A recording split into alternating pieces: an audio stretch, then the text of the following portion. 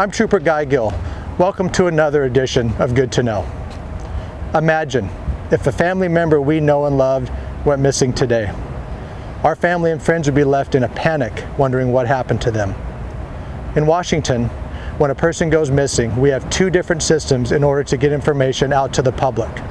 Our number one priority is to locate and recover the missing person as quickly as possible. Let's take a look.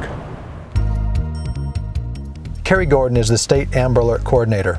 She oversees the technology used to send out alerts as part of the Missing and Unidentified Persons Unit in the Washington State Patrol.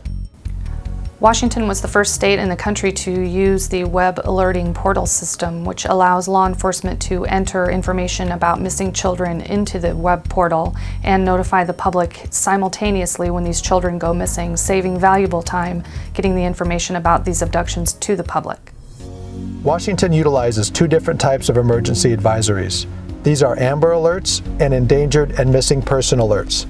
While both are critical to getting information out quickly, they have different criteria for when they are issued.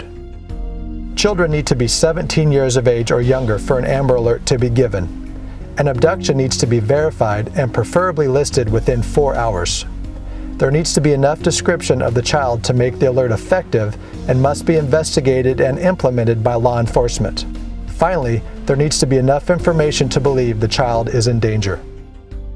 Once law enforcement determines the abduction meets the Amber Alert criteria, they issue the alert. They notify broadcasters and the state transportation officials. Amber Alerts interrupt regular programming, broadcasting on TV, radio, and highway signs. If Amber Alert criteria isn't met, but there's a person in harm's way, then an Endangered and Missing Person Advisory can be sent. It's similar to an Amber Alert, except they don't get displayed on road signs. Also, they won't show up on electronic devices unless you've signed up for them. The broader we can get the message out, the better chances are that the child or missing adult will be recovered. If it was your family member that had gone missing, would you want the same amount of attention devoted to their recovery?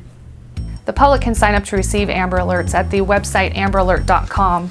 It's a simple process. They can sign up to receive Amber Alerts through their cell phones or email. They would do that by clicking the Register button on the homepage of amberalert.com's website. From there, you have the option to register your email address, enter a password in, and at that point, you will be given the option to enter a cell phone number for text messages or an email address for email alerts. The Amber Alert notification and the Endangered Missing Persons Advisories are two different alerts that you need to sign up for separately through the website. Across the United States, there have been over 650 successful recoveries in direct result of Amber Alerts. They serve as deterrents to those who prey upon our children, and cases have shown the suspect has released the abducted child after seeing or hearing an Amber Alert.